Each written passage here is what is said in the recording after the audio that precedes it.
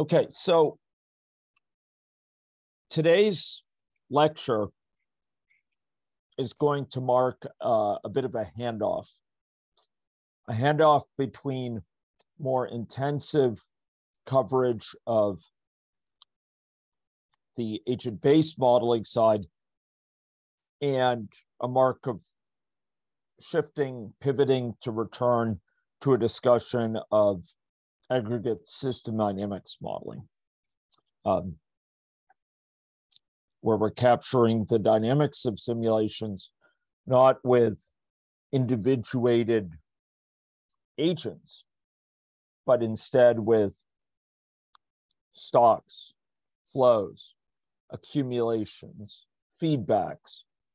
And we're going to use that next module also to deepen our understanding of the mathematics and the structures associated with contagion, with many of those ideas carrying over to agent-based modeling. Now, not only does this lecture mark a bit of a handoff point in that relay race, passing the baton to the next module here, but it also speaks to the underlying unity of some of these ideas when we're dealing with systems out there in the world. I introduced to you the idea that models are learning tools, and models are not enshrined in the activities of the world that we're characterizing with them. The phenomena in the world and the rules that govern them, the logic and structure that governs them, is not, of course, limited to one of these traditions or another. Each of these traditions provides a fruitful set of tools for characterizing classes of systems for certain types of questions. And there may be features of systems, high level of path dependence, for example, dependence on past history, prominence of network type connections and driving dynamics, impact of spatial context, impact of localized perception of individuals. There may be some aspects governing the dynamics that recommend, for example, for those cases, agent-based modeling, or there may be some aspects of the questions we're interested in asking. The relationship between an individual's history, for example, and their outcome, which again might motivate agent-based modeling, or intervention questions about intervening at a certain place in a network, impact of intervening at this place in a network or that one.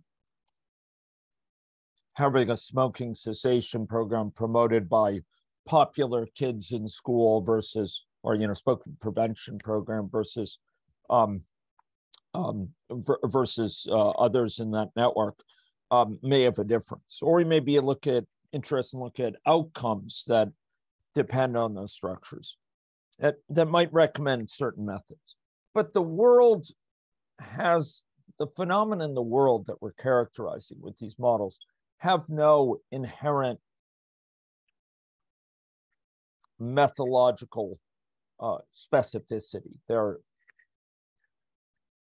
phenomena that we conveniently describe with some of these methods, perhaps, but they don't come themselves labeled with and are not limited to or beholden to any one method. And today, we'll see that when it comes to the dynamics of these systems that we may characterize with agent-based modeling, often there are features of them that whisper to us of the possibility of characterizing them in a simpler form with fewer moving parts. There may be certain conservation properties. There may be certain symmetries. There may be just certain constraints on the system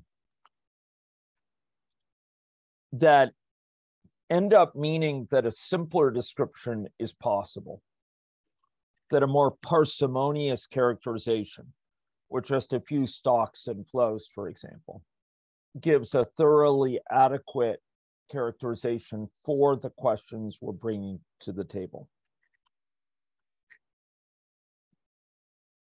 And today's discussion is going to look at that issue through the lens of a prominent contemporary need, which is the need to understand systems in the world through data. We're going to talk about this relationship between these underlying processes, their inherent structure, which we're trying to learn about with models, and the phenomena that we observe empirically, that we directly see.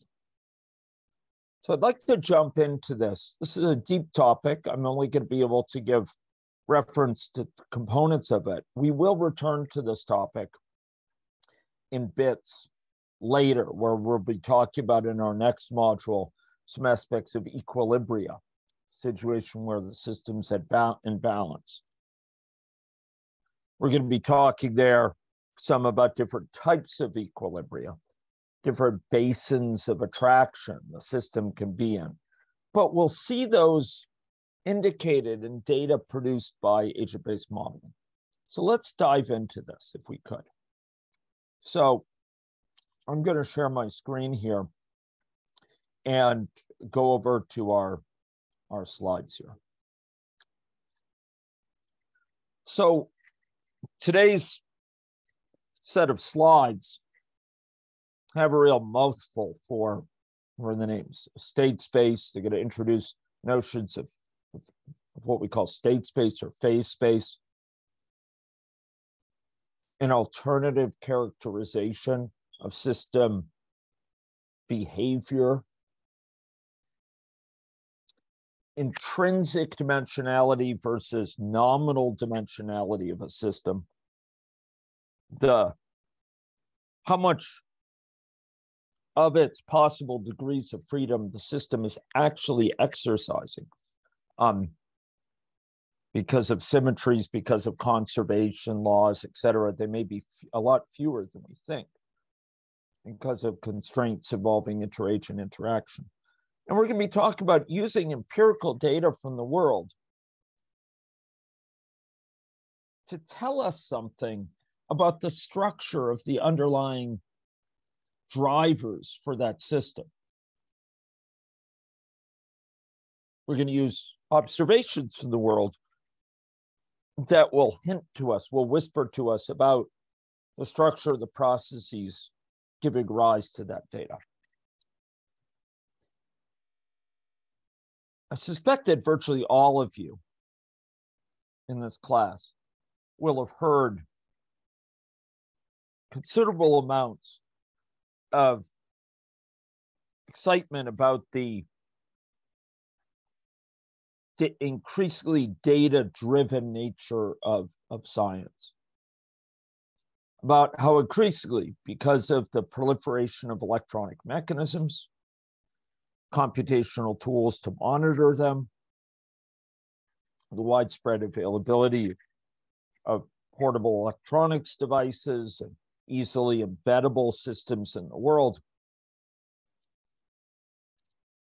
many aspects of the world that were subject to more informal, occasional observations are increasingly providing rich sources of data, whether it's aspects of animal behavior, components associated with natural phenomenon, the movement of seismic plates or atmospheric movement in weather, whether it's aspects of people's health behavior and and contact behavior, or behavior in terms of mobility and interaction with their environment, exposure to online materials and to elements of the world, to pollution, etc. Increasingly, we have a data-rich way of collecting information on these. And I'm pleased that in our group, we've contributed to elements like that with tools like smartphone-based data collection or social media harvesting, etc.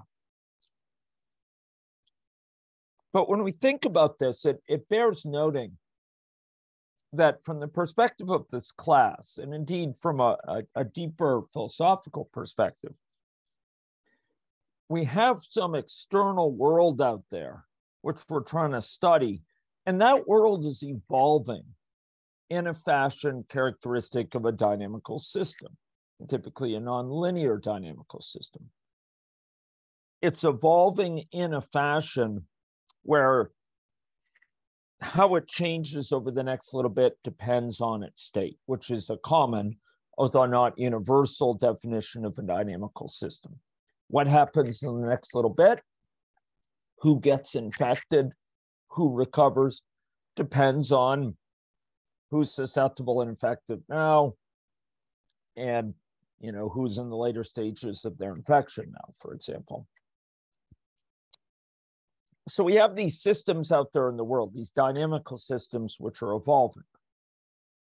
But we as human actors don't have the luxury of directly knowing in some transcendent way about the nature of those underlying processes.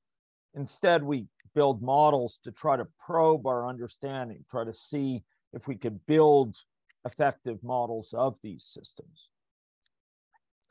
But science has always benefited from the ability to measure as well.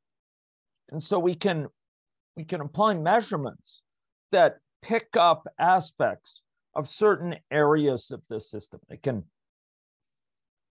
They can give evidence about what's going on over here, over here, over here within the system.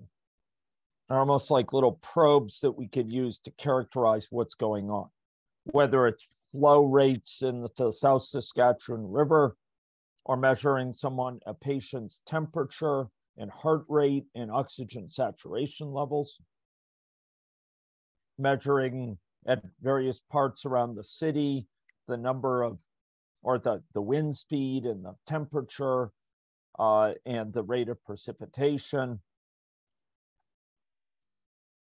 whether it's characterization of the count of mosquitoes that are in different areas of the city as gathered by mosquito traps put out every few days. We have these measurements coming in from the world. And these measurements are incomplete. They're often delayed. Think about mosquito traps that gather mosquitoes for 3 days before you can count them by going and collecting them manually. They're they're non-continuous typically. Even fast receiving sensors like accelerometers on my smartphone might only sample, a couple dozen times a second, for example. They're incomplete, they're noisy, there are gaps, and sometimes they're erroneously attributed to, we mistake one phenomenon for another, for example. But they provide us a glimpse of what's going on here. And through that observation, we can quantify things, we can plot them out. And the burgeoning field of data science deals with these massive volumes of data, which are increasingly commonly too large for traditional databases and architectures to handle conveniently, and require novel techniques, novel architectures, etc. And machine learning and other tools seek to make sense of this, and modeling does as well.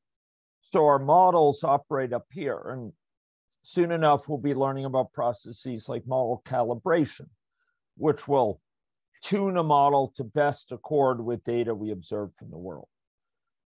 But this data does not spring like Apollo from Zeus's head directly out of the world with perfect knowledge of the world. It comes from certain areas of a system, not others. So we might know about the number of people who have COVID-19 and are symptomatic, especially those who are very serious symptoms and may come forward.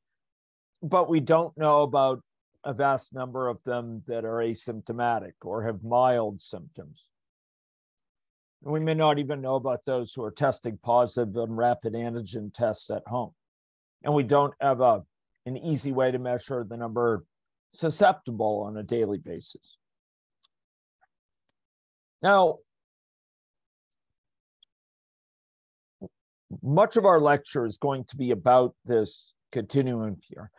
And in order to move us there, I want to talk about a construct that I haven't really, it's possible I alluded to it at some point, but I haven't really brought your attention to it. And that's the concept of model state space. The idea is that when we have a model, a simulation model, one of these tools that help us think about what's going on down here, help us make sense of the data we've collected.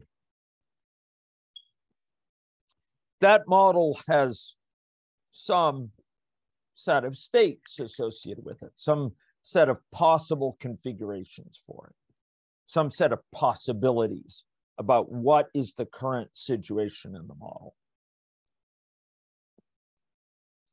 So for example, in a little system dynamics model, we might have a count of susceptibles, a count of infectives, and a count of temporarily immune people. In an agent-based model, we might, for example, have lynxes and hares, where each hare has a very simple state, they're alive or dead, and each lynx is in a somewhat more complicated state. They're either satiated and resting happily, or they're periodically going out and hunting. But they are going and remaining in this state for some period of time and eventually pass away. This model is posted and we'll be using it. Other models, we've had, people's states, state of each person, for example, being something associated with infection or associated with infection and location.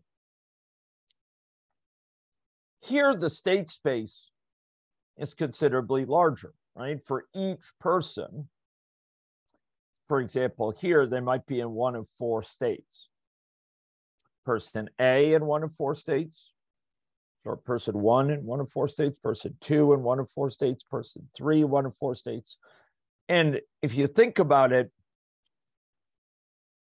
with one person, it's 4 states. With 2 people, the first could be in any of the 4, the second could be in any of the 4, and you have 16 possibilities, right? Any of the 4 for the first, any of the 4 for the second. With 3 people, you have 4 to the 3rd possibilities, or 64 possibilities. 4 times 4 times 4.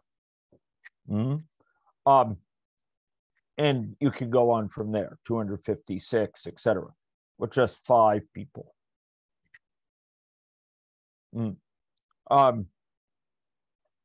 So here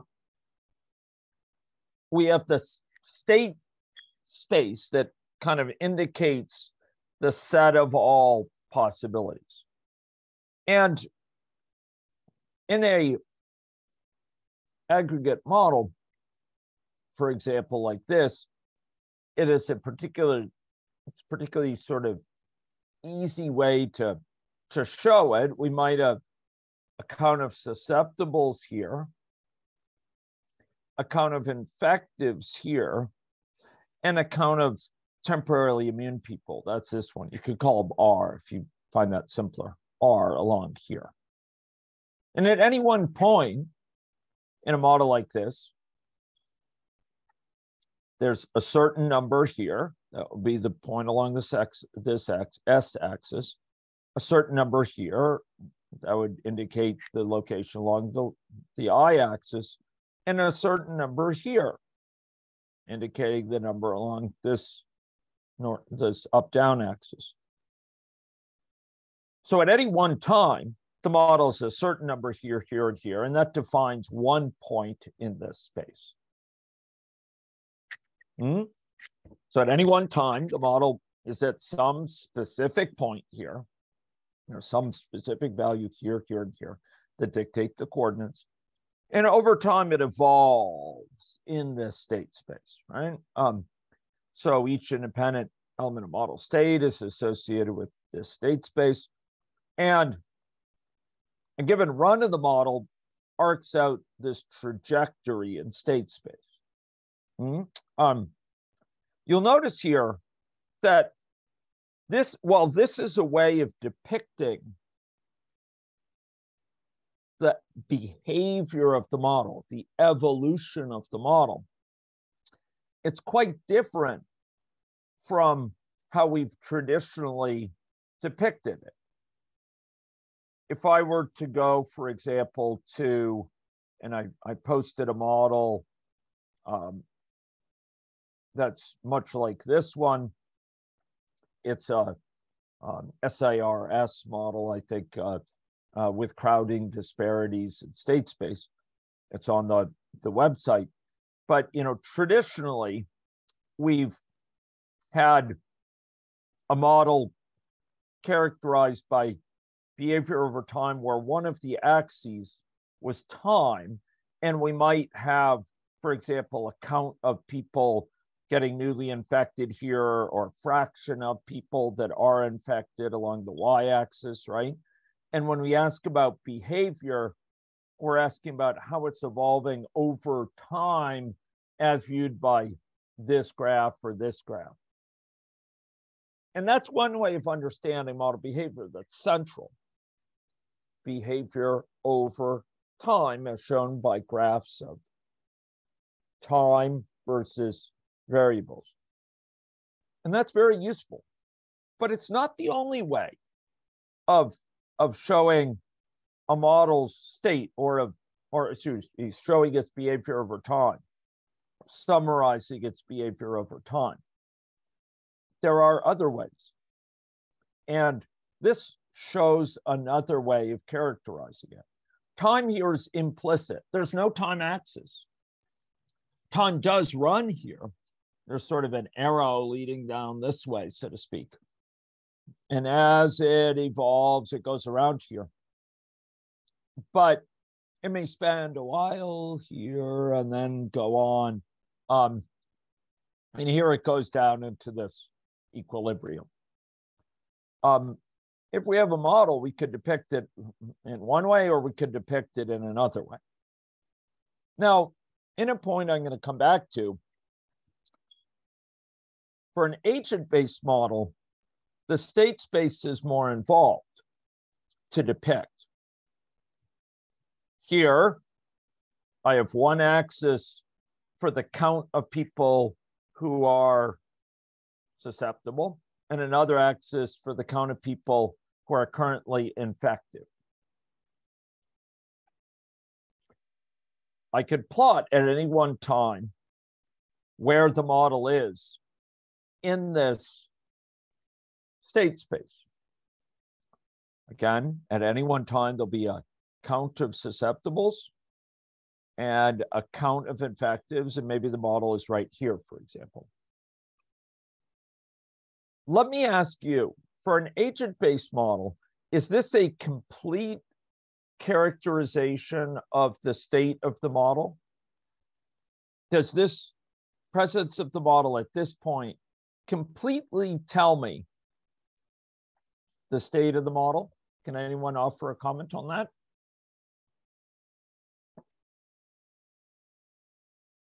I'll try to call up the chat. Anyone want to offer a comment? Does being at a certain point here, a certain count of infectives, a certain count of infectives, certain count of susceptibles, does that totally tell you the state of the model?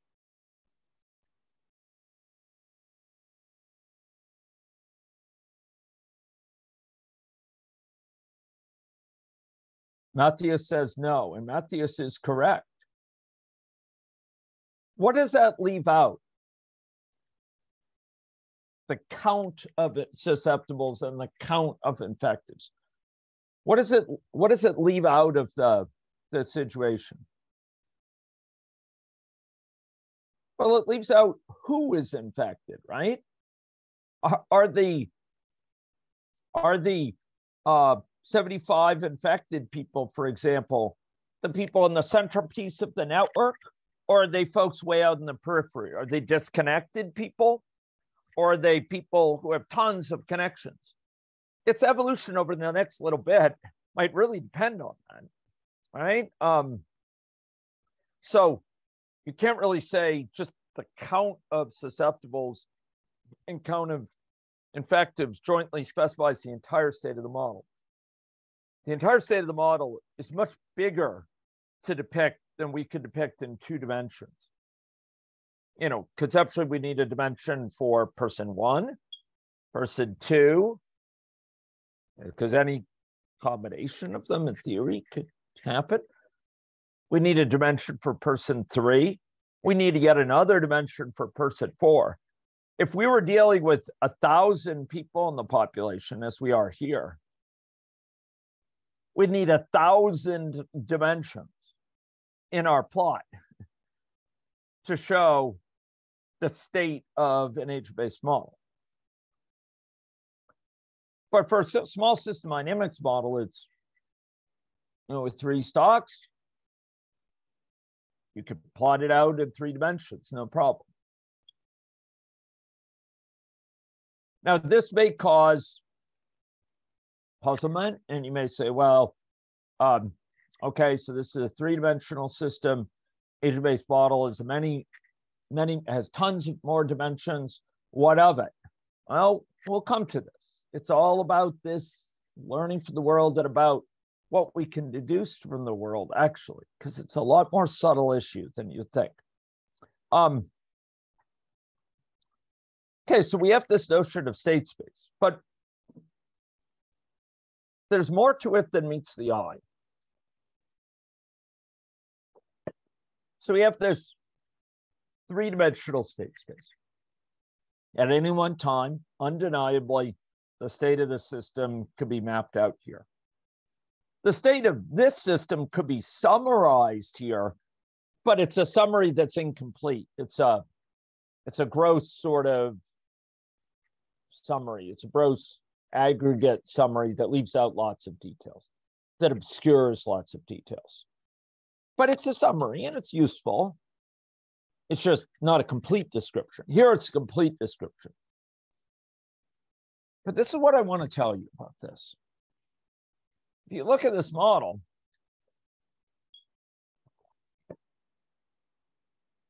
take a look at it. You know, people got to get infected. Once they get infected, they can infect others. They recover. And after some period of time, they go back to susceptibles.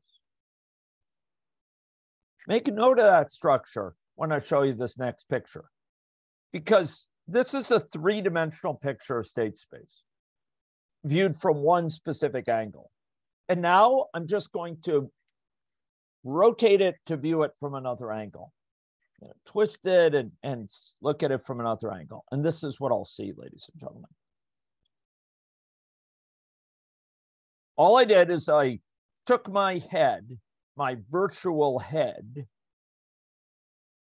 and I sort of looked at it from somewhere down here. I looked at it from another angle. And this is what I see. This is the same picture, just looked at from a different perspective, from a different angle.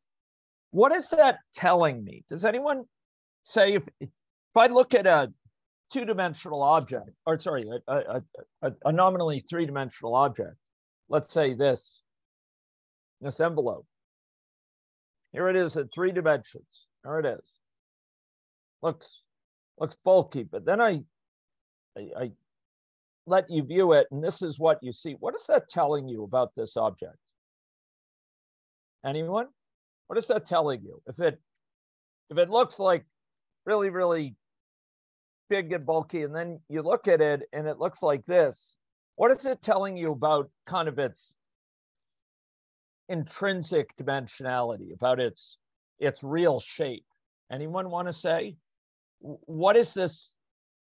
This is like a what in 3 dimensions? It's like there's a number of words we could use for it. One begins with P and ends with E. Anyone want to make a comment on that? It's like a plane. Yeah, it's like a plane. This is in 3D, right? It's in 3 dimensions. But it's intrinsically planar. I mean, it's basically like a 2D thing just embedded in 3 dimensions. So I'm saying that this state space here, this state space, that I depicted, looks like this if we look at from the right angle. So what is that telling us about this model, actually? If we look at the data this produces, and it looks, we put it in 3D, it's state space, how it evolves in its state. We put it in 3D, it's undeniably able to be embedded in 3D like this. It can be placed in 3D, no problem, right? It's one value for this, and this for each point, and it can evolve. Great. But if we look at that and we say, wait a minute, it's really a plane. It's really a plane. What is that telling us about this model? Can anyone want to say? What is it whispering to us about this model? What is it yelling at us about this model?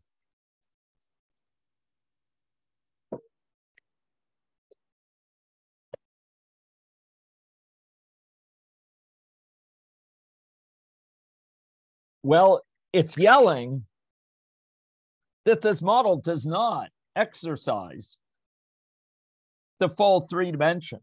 In fact, all it exercises is 2 dimensions. And does anyone, in other words, 2 numbers are enough to specify the state of this model. 2 numbers, not 3. It doesn't require 3 numbers to specify the full state of this model. Just 2 is enough to locate us on this plane.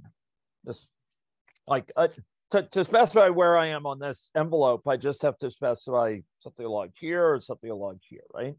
2 numbers will be enough. It may be in 3 dimensions, but 2 numbers are enough to tell me where I am on this plane. 2 numbers are enough to tell me where I am on this plane. We're just looking at a 2-dimensional structure from the side. Why are 2 numbers enough to tell me that? Here, can anyone tell me? What is it about the structure of the model that allows 2 numbers to be enough to fully specify its state?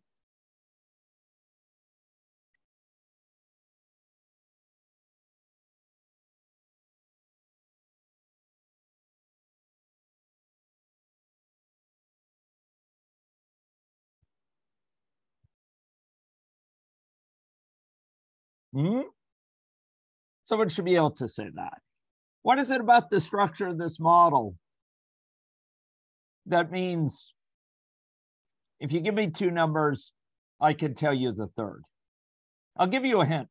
Okay. It's, yeah, one state is linearly depending on the others. Yes, that's true. There is a balancing, and Harriet is right to mention the balancing. The balancing actually goes on here where it's in balance. So that actually tells you there's an equilibrium that is involved. And that's actually a very important feature of this state space too. But it turns out that, as Tony was saying, there's a conservation involved in a way. The state is, one aspect of state is linearly dependent on the others, as he put it. So if I know the total population here, if I knew the total population is 1,000, I could determine this by doing what? Can anyone say, if I told you the total population is 1,000, how could, and I told you S and I, how can I tell you what TI is? Yeah, total population. Well, it's the total pop minus S minus I will give you this, because the population is conserved. It has to be in either S or I or T. We know it's in one of them. So if you give me S, the amount that's in S and I, the rest has to be in T, right? It's got to be one of these places. No one's dying. No one's coming in. It's got to be in one of these places.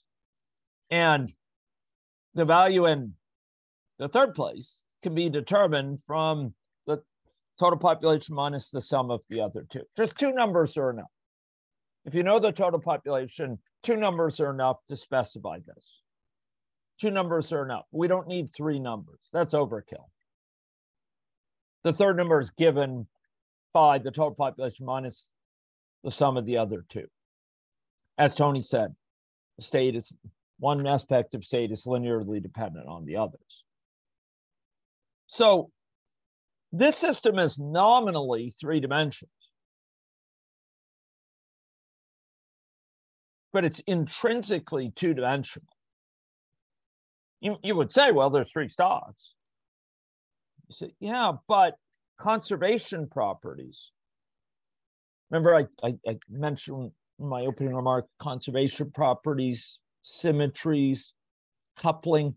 These all lead the total possibilities to be a lot larger than the ones that are actually exercised, the ones that are actually in fact, realized, actualized.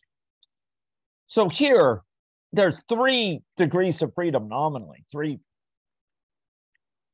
you could have S any value, I any value, and it's easy to think you have T any value, but no, there are these constraints, and the constraints here are ones of conservation. If you know in S and I, it tells you T has to be something to total population. By contrast, here's a system where we have susceptible effective recovered, and we have these flows out. And so this plus this plus this is not just equal to some fixed number. Here it was equal to a fixed number, 1,000. They're either at any one time, that's 1,000, or divided into these 3 categories. And it was just a fixed number. Here we don't have a fixed number. And so we can't just completely determine this from 1,000 minus that, because it varies. They all vary. Now,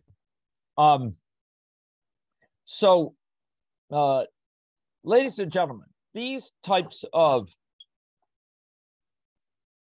plots I've generated here are from a model. These are model generated plots. But we have similar phenomena from the world.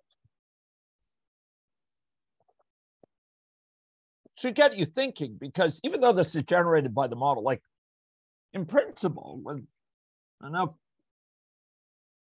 legwork, shoe leather, you could go around measuring these things, right? And track this about a system. And what this is saying is, like, the data that I could collect from a system will whisper to me about how many degrees of freedom it has, how many aspects of its underlying state there really are.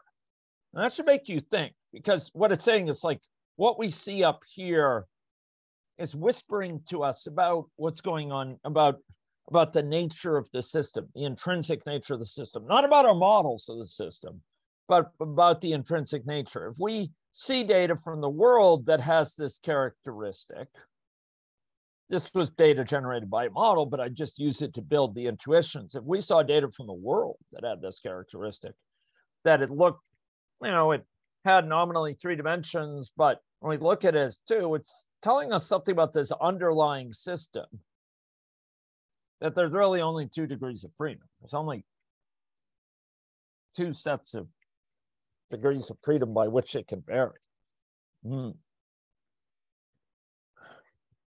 Okay, so scientists have known about these phenomena for a while. And when we deal with dynamical systems, often we'll plot things out in a way that is just like the state space. And during the pandemic, I would come across these graphs quite a bit.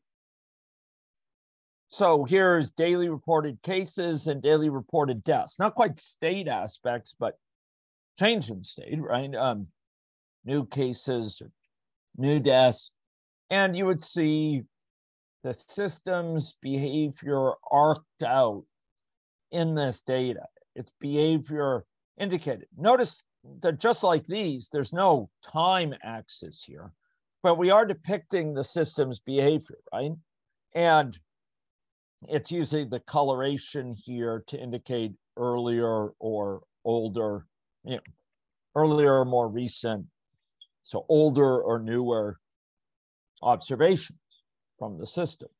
So the system looks like it went like this, and out here it had this interesting retrograde motion, and it came back here.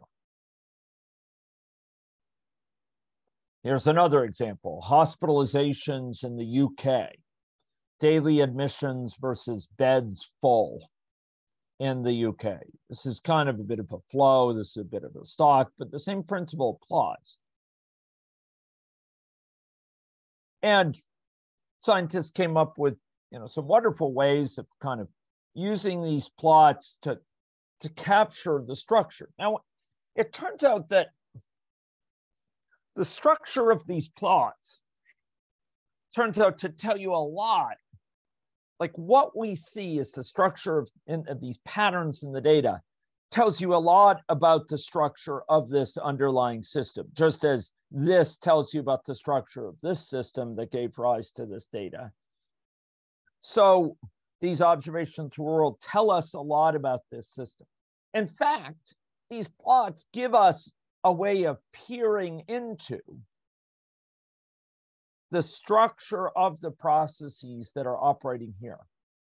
Not into our models, no, into the structure of the underlying processes that are giving rise to this data. The data whispers to us, it hints to us, it nudges us about what processes give rise to it. And that's why these things are so useful. And that's why these things capture these kind of regularities in a way that's insightful. We can also follow them, as you might follow the path of a hurricane, for example, on a map and project it forward. Easier done here than if you're just looking at plots over time. Here are cases in the past week and change of cases compared to last week.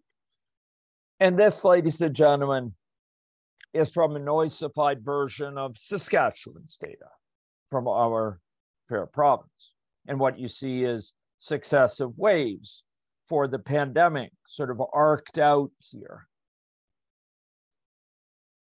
And there are these trajectories. The system doesn't jump around willy-nilly, just every day being independent of the others. No, it's a dynamical system. How it is tomorrow will reflect how it is now and some change from now.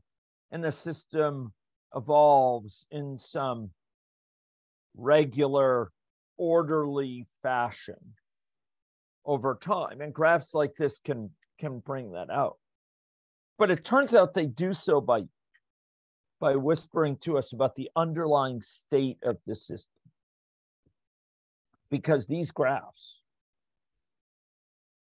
are guaranteed to be, if they're constructed the right way, such as here, they're guaranteed to basically be a stretched, sort of twisted version. They can be stretched and twisted, but they're as the mathematical term is, homeomorphic to. They're sort of a stretched and twisted version of the state space of the underlying system that gives rise to them. So they basically tell you about the state of the system that's giving rise to them. Now, pop back to ABMs. To ABMs, ladies and gentlemen, to ABMs. So we have this ABM, and each person can nominally be in any state. And it's got a hideously large number of all possibilities, right? Person one in any of those four states, person two in any of those four states, person three in any of those four states, person four in any of those four states. And you would rightfully disconnect if I went on to person 1,000. But there too, there are regularities. There too, there are constraints. There too, there are conservation properties and laws that mean the actual exercise state space is incredibly smaller than the nominal one. Because, for example, people in the population have to be in one of those states, and because people can infect each other, and one person is not a solitude from others. In ABMs, the nominal dimensionality of state space grows geometrically with the count of agents. I just said it, right? 4 possibilities for one agent, 4 times 4 for 2, 4 times 4 times 4 for 3, and so on.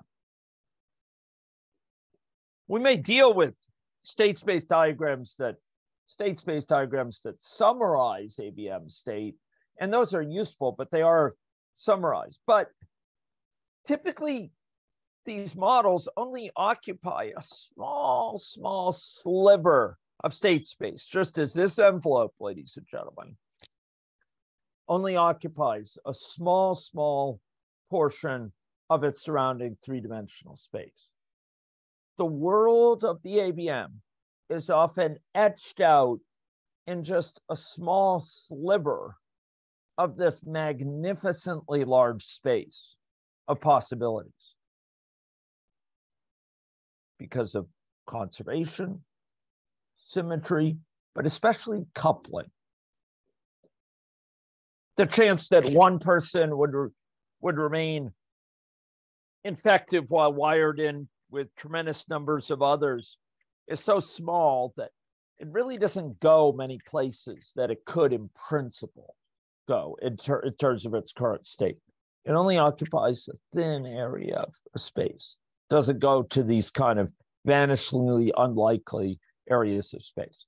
So I loaded up on our Canvas site this predator-prey agent-based modified for state space.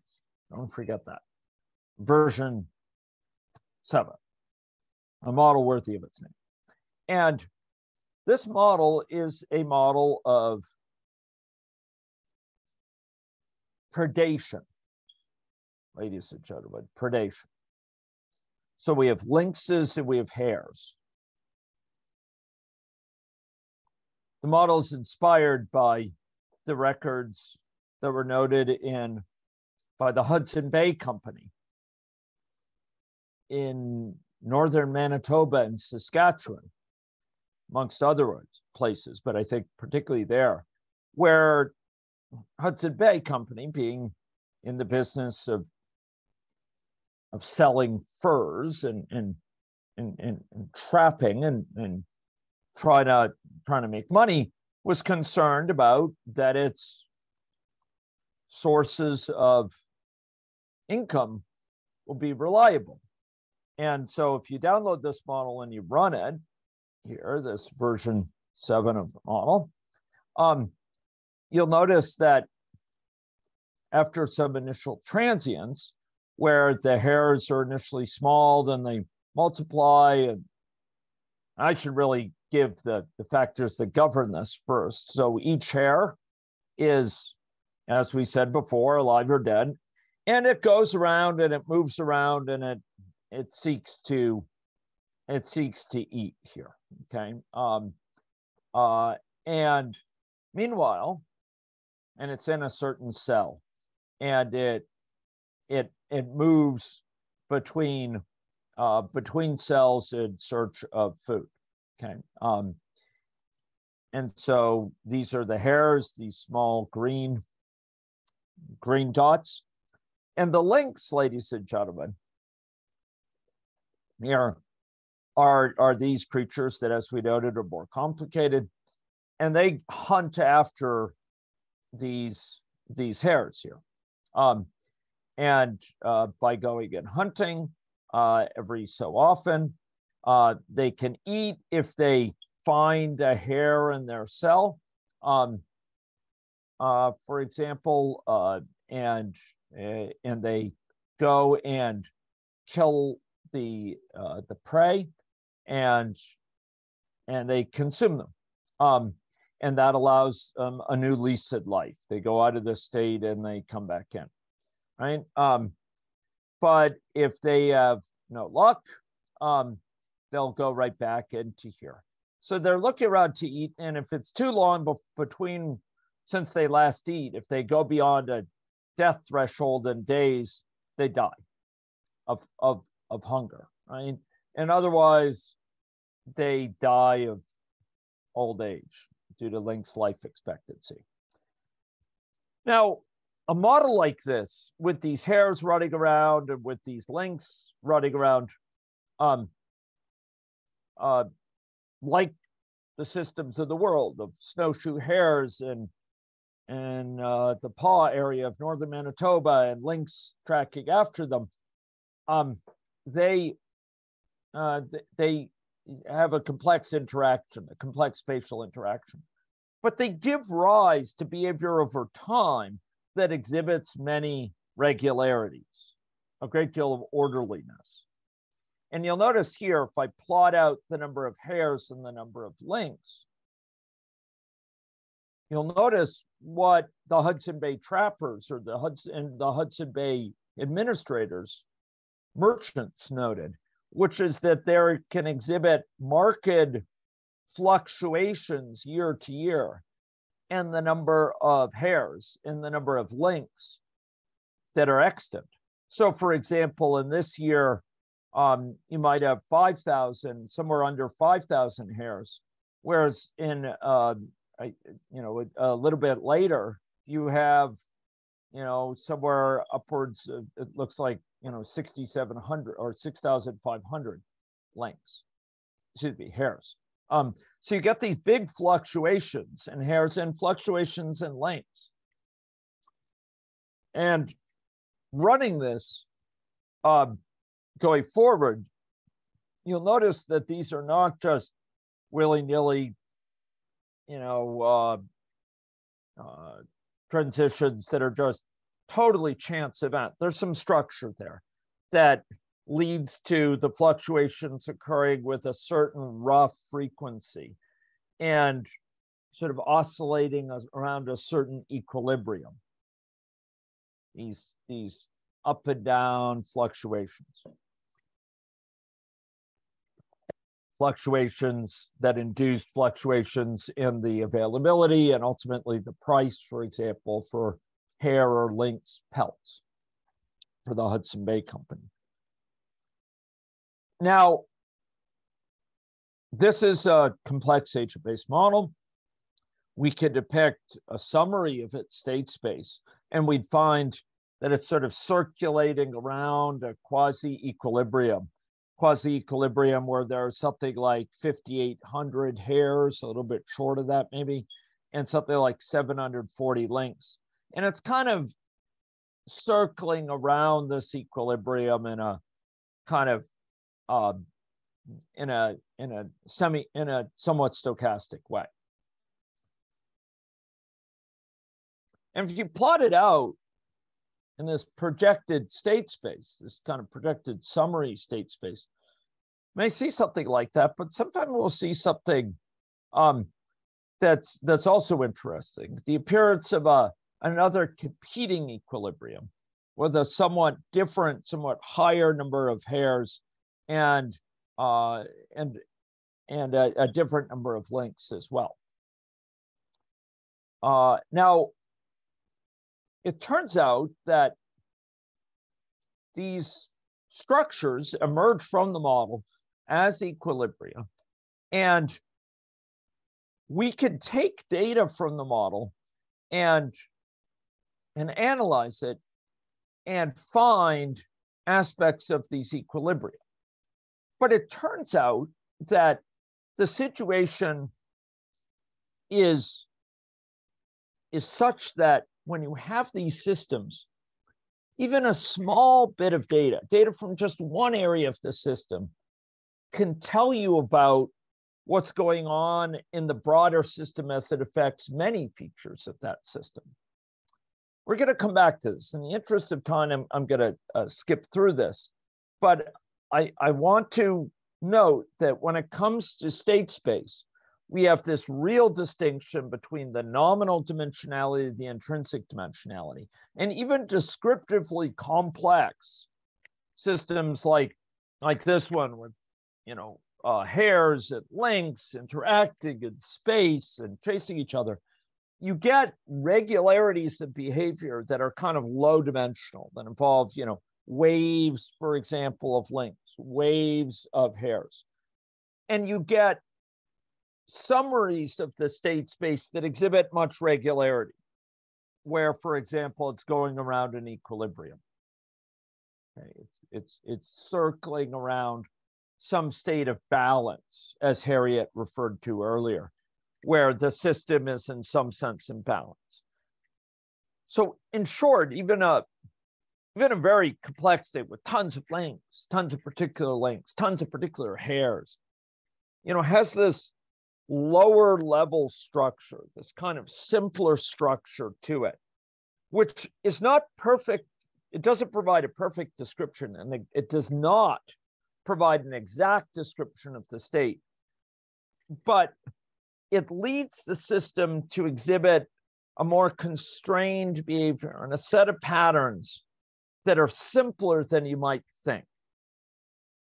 For example, patterns in the count of hairs and count of lengths, themselves gross summaries of a very complex system, which have these large regularities. It gives rise to these kind of laws for the aggregate system that transcend anything what's going on at the level of a frightened hare fleeing a lynx. And we see indications of that in the data over time, and in this kind of summarized state space that we see with lynx versus hares. So we have a nominal dimensionality here, which is giant, which is magnificently large, involving each conceivable possibility for each hair in isolation and each lynx in isolation, right? For this other model, we looked at, 4 times 4 times 4 times 4, et cetera, possibilities.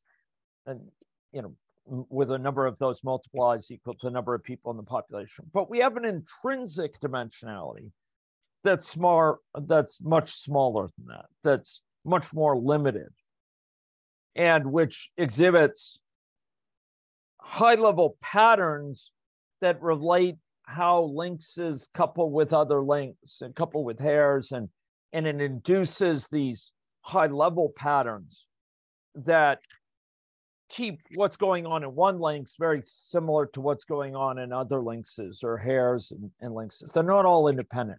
It's not just 4 times 4 times 4 times 4 as the set of possibilities. It could be at any time. There's so much coupling. It's a much, much, much smaller set of those possibilities it could actually be likely to be in. Okay. And you'll recall that sometimes there are these conservation properties and symmetry that lead it to be, smaller dimension as well. Now, when we have these systems, these are, and we're going to unpack this a little bit more in coming weeks, these are coupled nonlinear systems. Hares and lynx affect each other. Hares depend on lynx for their sustenance. links depend on evading hairs to stay alive. They are coupled together. One lynx eating a given hair prevents another lynx from eating that hair. The links are coupled through that.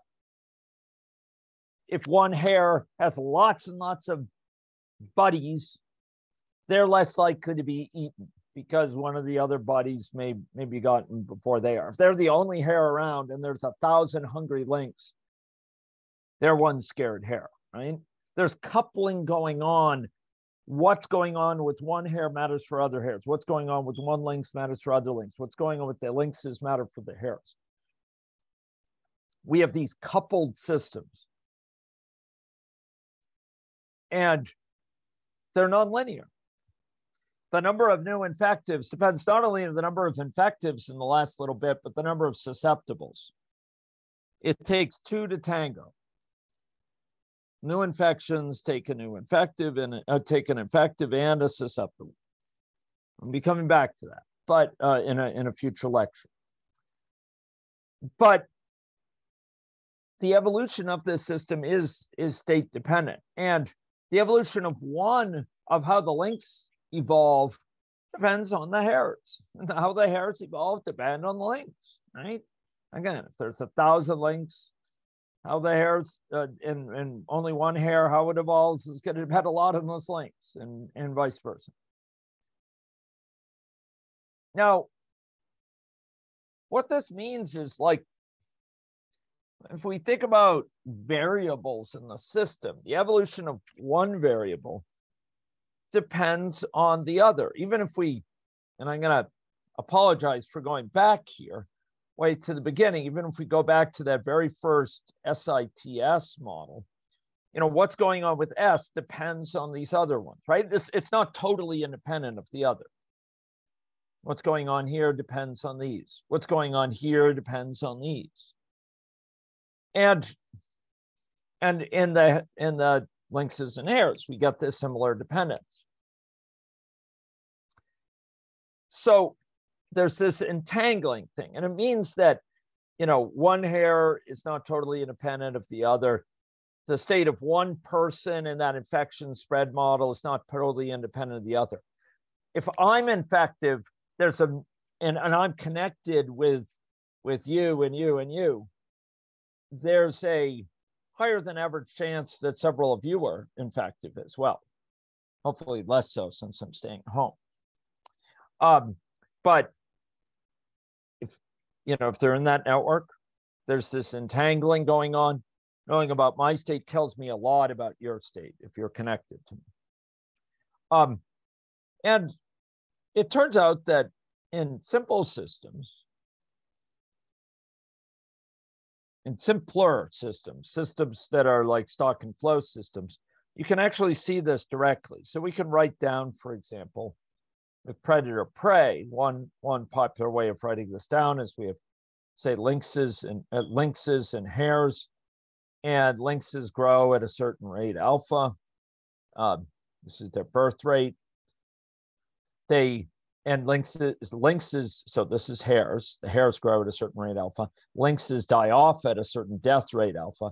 And then there's some interactions. So hares, if they interact with lynx, they die off. That's why it's a minus sign. But lynxes have bigger litters of, and there's a name for a baby lynx that I don't recall. It may be called a kit. I can't recall. A cub or something. But kitten. But if lynx interacts with the hare, it leads to more lynx and increases the rate of change, increases the rate of the growth, the rate of growth of the lynx population. That's why there's no minus here. But what this is saying is, like, the rate of change of hares depends on the number of hares and the number of hares times the number of lynx. And if you think about it, we can actually take this and we could solve for it. So, for example, if we take this first equation, we could rearrange it just by bringing this thing over to this side and this one to that side, right? And then we could solve for y. From this thing, there's only one y appears only one place, and we could solve for it in terms of, so this is the count of lengths. We could solve for the count of lengths in terms of these things only involving hair. So if you tell me, what this is saying is, if these laws are correct, if you tell me the number of hairs right now, number of hairs, and you tell me the rate of change of the number of hairs, is it going up by 5 hairs a month or going down by 5 hairs a month? That's x dot. That's the derivative of the number of hairs over time. It's rate of change over time. If you tell me the number of hairs and the rate of change of hairs, I can compute for you the number of lengths there must be around.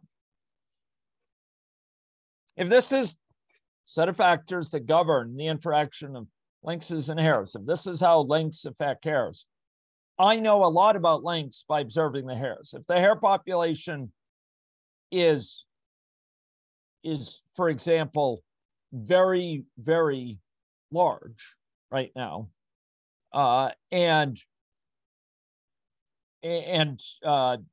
there's, if it's extremely large and there's not a particularly pronounced rate of change of lengths, we're going to have this cancel with this, the x's here, and we're going to have a lengths population of alpha over beta.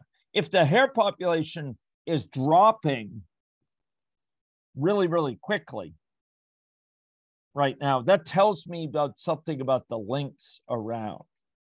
The fact that the hair population is dropping very quickly tells me something about how many lengths must be around right now. And similarly, I could do the same for computing based on the number of lengths around, how many hairs there must be. If lengths are growing really, really quickly, if y dot is really big, so we're getting more and more lengths growing, it tells me that the population of hairs must be quite large, because otherwise lengths wouldn't be growing, right?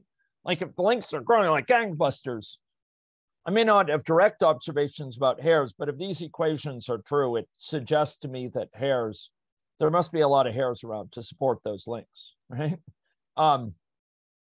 So here, ladies and gentlemen, knowing about the dynamics of lengths population tells us a lot about the hair population. It tells us lengths are growing like crazy. It tells us there must be a lot of hairs around to sustain them. Okay, so it turns out that when we have these systems, these coupled systems, knowing about the value of one, the rate of change of one variable can tell us about a lot about the behaviors. Knowing about the behavior of one state variable tells us about others. Knowing a lot about the lengths tells us about the hairs. Knowing about the hairs tells us about the lengths. These two are so coupled, they're so intertwined that knowing about one tells us about the other. Inevitably, because they depend on each other. When you have that coupling, you can learn about other areas of the system by listening in one area of the system. Listening in one area of the system will whisper to you about the others. You know, if you have a lot of people getting West Nile virus, it tells you a lot about, there must be a lot of infected mosquitoes along and probably a lot of infected birds around. If you see birds dropping out of the sky because of West Nile, and this happens, it tells you a lot of mosquitoes must be infected as well. And it turns out this is a very practical matter for empirical data. So when we have observations from empirical data from one area of the system, ladies and gentlemen, one stinking area of the system, it tells us about what's going on in many areas of the system. We have data about lengths. It tells us about hairs. All we need is data about lengths, and we know a lot about hairs, is the idea. And you may say, well, okay, that depended on your model and so on. But it turns out that it's intrinsic in data from a coupled system that this is true. If it's from this coupled system, there is information content in observation about X, let's say hairs, tells you about the things affecting X, if you know how to listen to it. If you just know how to listen, it'll tell you about it. It will whisper to you about this missing thing. And there's a famous mathematical result named after Dutch mathematician Floris Dekens, which basically says, look, under a broad set of conditions, you can reconstruct the structure of the underlying state space, the underlying dynamics of the system in the world using a single time series from that system.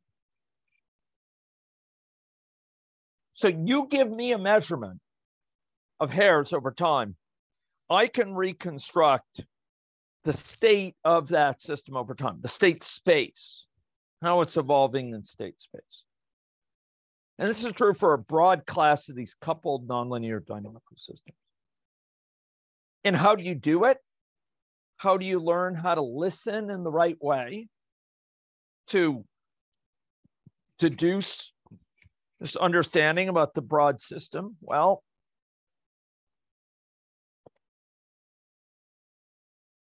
you make use of a technique known as delay embedding. You have a time series, right? Single time series, call it Y. So we have Y of 0, Y of 1, Y of 2, Y of 3. Suppose we have Y of t. We're going to turn each time point in that time series, except for the very ones at the end, which don't have preceding ones.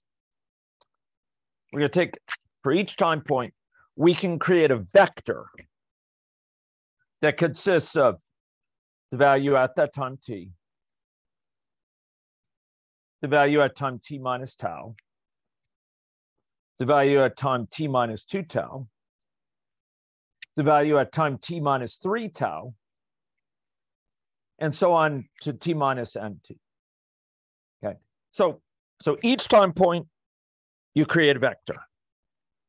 And the elements of that vector are the current, the value at that time, value the time tau before it, 2 time before it. Maybe tau is 1, for example, in which case this would be the value of time t, value at time t minus 1, value at time t minus 2, value at time t minus 3, and time t minus 4, for example.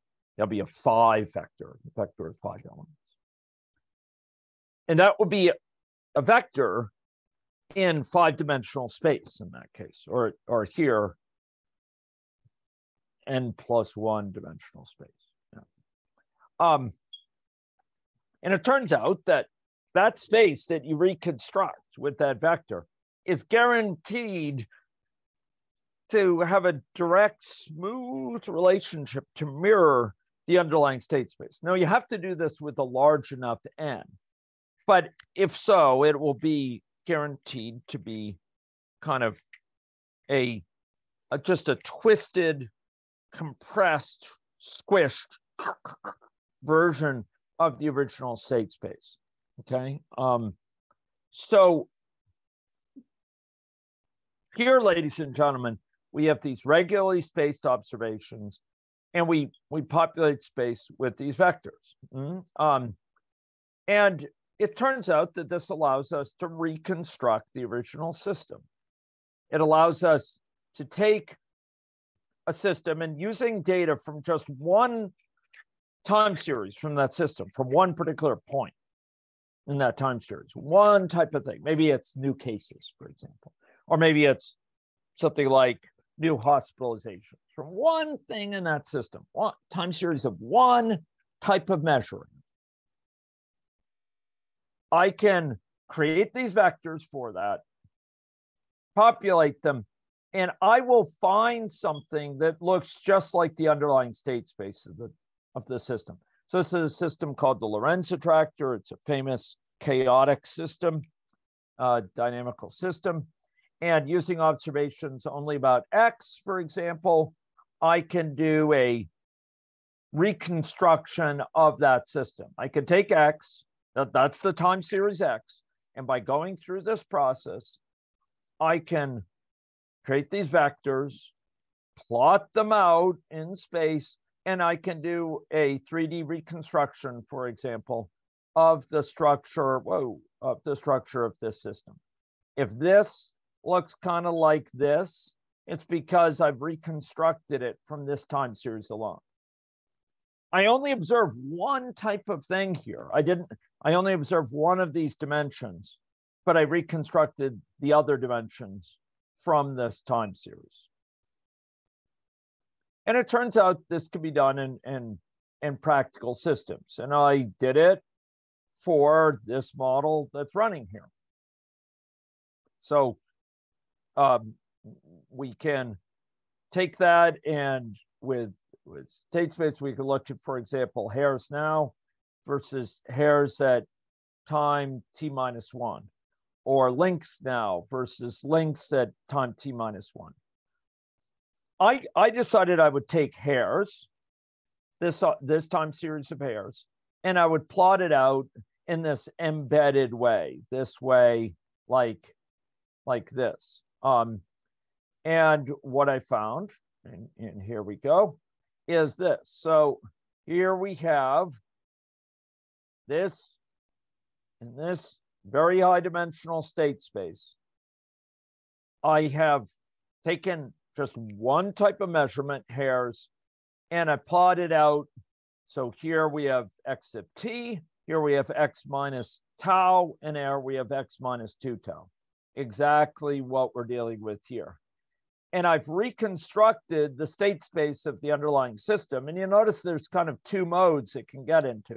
It can get into this mode and circle around, the state space circles around this equilibrium, or it can be in here and kind of circulate around it. And you notice it looks a little bit two-dimensional. It's not quite three-dimensional. It's not occupying this entire state space. It's occupying kind of a small surface on it.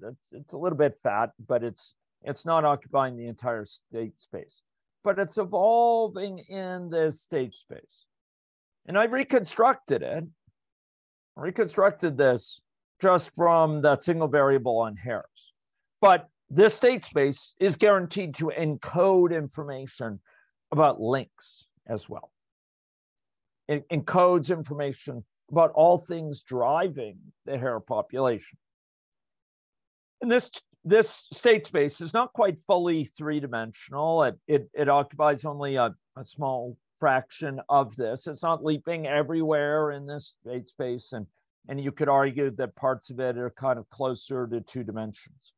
But ladies and gentlemen, the deeper point here is when we have data from the world that's coming from a coupled nonlinear dynamical system, even data from one stinking area of that system, a data about one type of thing from that system, will whisper to you about the whole system that's driving it. It'll whisper to you about what's going on, not just about that one thing you happen to measure, but all the things driving it. So when we listen to hairs, we hear about links. When we look at human cases of West Nile, we learn about birds, we learn about mosquitoes. When we look at new cases of COVID, we learn about undiagnosed infectives.